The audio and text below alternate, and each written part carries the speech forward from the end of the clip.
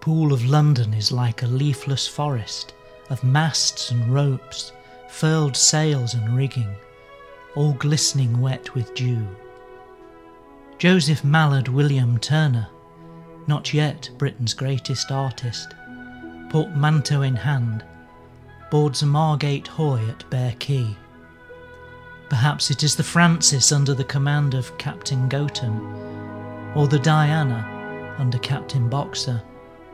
Once these flat-bottomed vessels carried goods in and out of the port, and passengers were additional. Now the human cargo is herded aboard like so much livestock, along with their baggage and hampers filled with food for the journey and bottles of liquid refreshment. In the summer of 1796, like any young man of 21, Turner was in love. Fresh from his success at the Royal Academy exhibition, where his first exhibited oil painting, Fisherman at Sea, had sold for £10, he set out for Margate intending to ask a girl to marry him.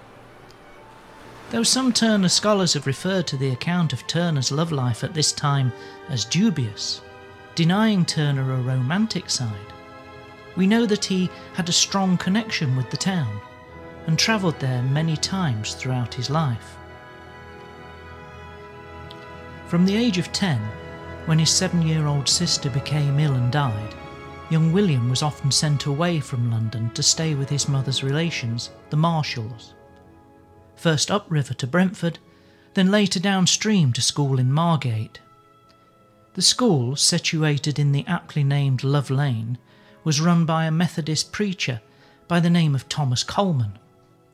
Whilst at this school, William became friends with Edward White. Edward had a sister, Elizabeth. Over the next few years, young William would fall in love, not only with the girl, but the town of Margate, returning many times. It may have been from these journeys to Margate that Turner developed his love of the sea. It was of course possible to take a coach journey from London to Margate.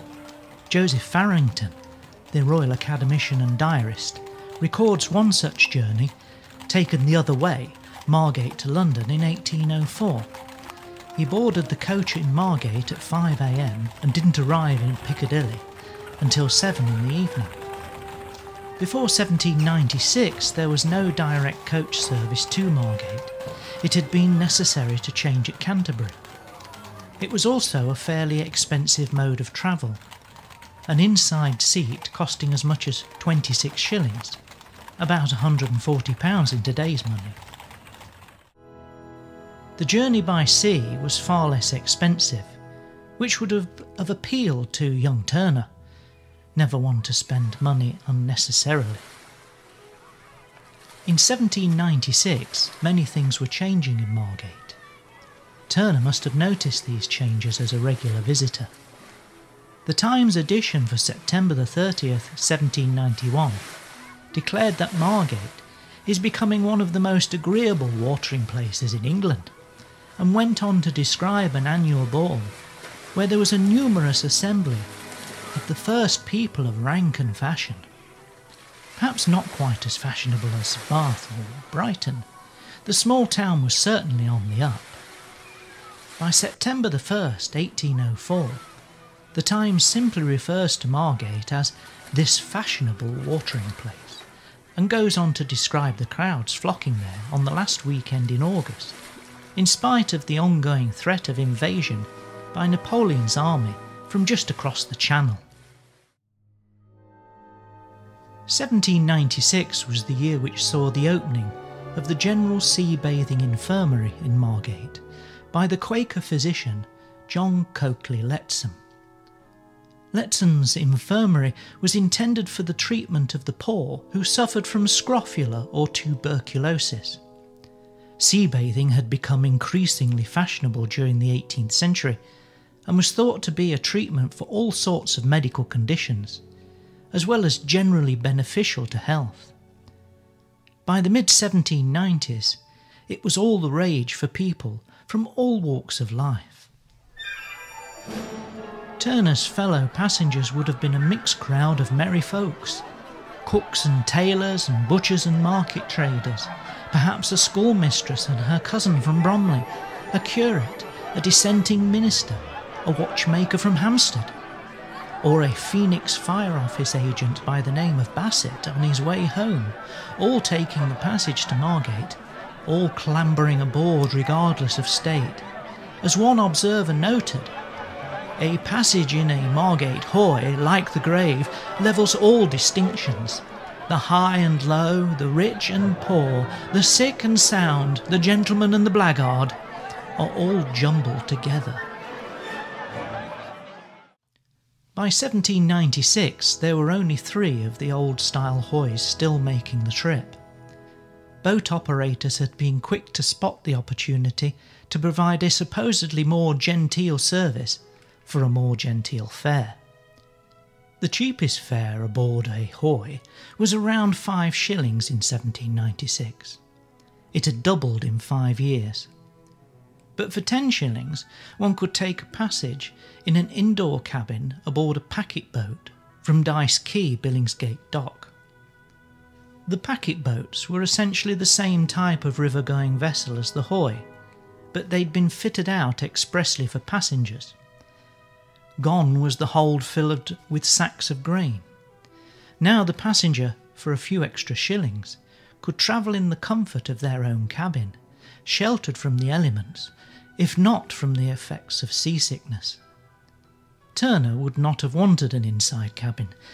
The artist who claimed to have been tied to a ship's mast during a storm would have wanted to see as much of the river, with all its bustling activity, and the sea, with its many different vessels, as possible.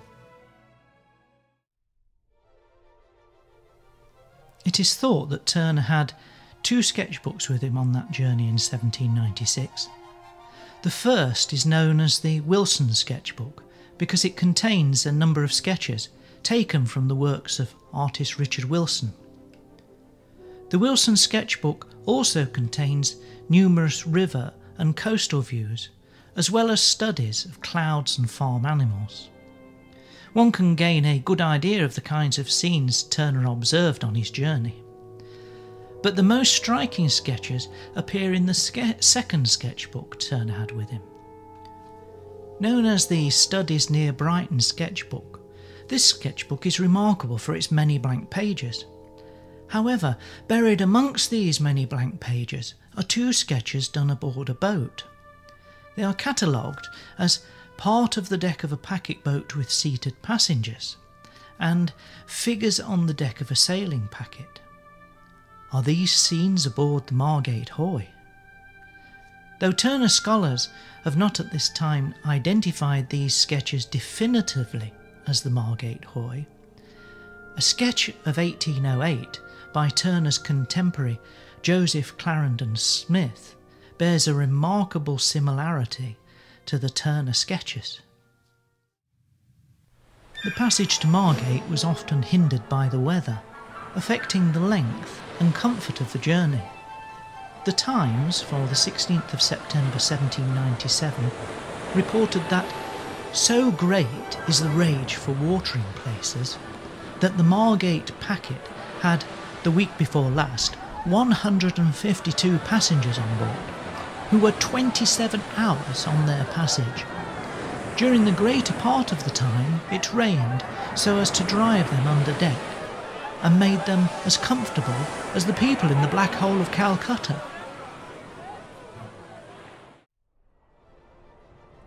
Margate Harbour from the sea is drawn across 2 pages of the Wilson sketchbook.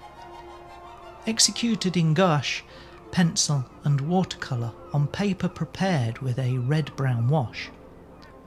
It shows the panorama of Margate Harbour from the cliffs to the left to the town on the right. The end of the stone pier dominates the centre of the drawing, with the light falling strongly on the right, indicating that the sun was in the southeast, so it was probably drawn in the early evening. Moments later the hoy would dock at Margate, and Turner would have joined the scramble to get ashore, where 1,000 persons of all distinctions indiscriminately blended together. and young Mr. Turner would have disappeared into the crowd, off to find his lodgings. The heyday of the Margate Hoy was relatively short-lived. By 1815, sail had given way to steam, and the journey became much quicker and more reliable. Charles Lamb wrote his romantic and no doubt nostalgic essay to the Old Margate Hoy in 1823, where he complained that the steamers were poisoning the breath of the ocean with sulphurous smoke. It would seem that the people of the period were as nostalgic for sail as the people of today are for steam. It was probably these early trips under sail that inspired Turner's love of the sea and of ships and boats of all types, and made the master of landscape painting also the greatest marine painter of his generation.